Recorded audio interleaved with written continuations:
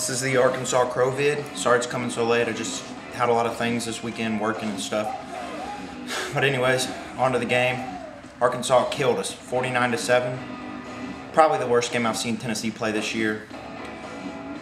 They have way better athletes than us and so far ahead of us. But yet they were in our shoes 4 years ago, basically the same exact thing. So maybe things are looking up for us, I hope. That punt return, there's no excuses for that. 6 missed tackles, but they did their job, ran it back.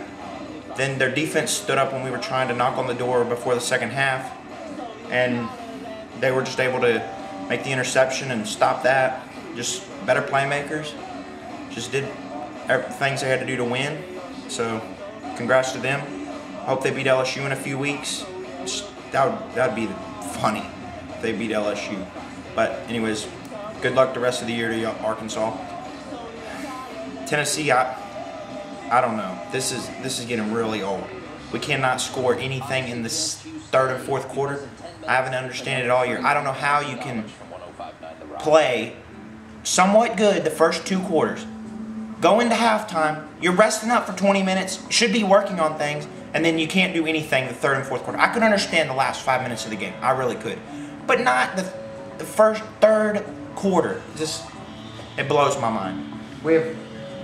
We've got to. We need Bray back.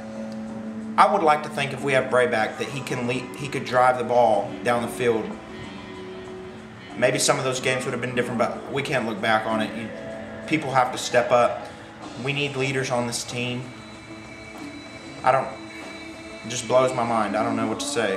A lot of people want Dooley fired, but what good is that going to do? You fire Derek Dooley, we're right back to where we were. You got to give this guy some time. I mean, I've got questions. There's questionable calls that he makes during the game, but I'll stand behind him. We can't fire him and just take the step back. That's not gonna do anything. But we have 2 games left. We need these wins. If we lose these, I don't know. I just don't know. I don't think it's good for Dooley. It's not good for anything. We've got to get these wins. Hopefully Bray will be back. I haven't heard any of the reports yet. Hopefully he's back. But I'm going to be in Knoxville this Saturday at Neyland Stadium. Senior night. I mean, yeah, the team's bad, but there's still no better place to be to me on a Saturday than Neyland Stadium. So, go Vols. Things got to turn up.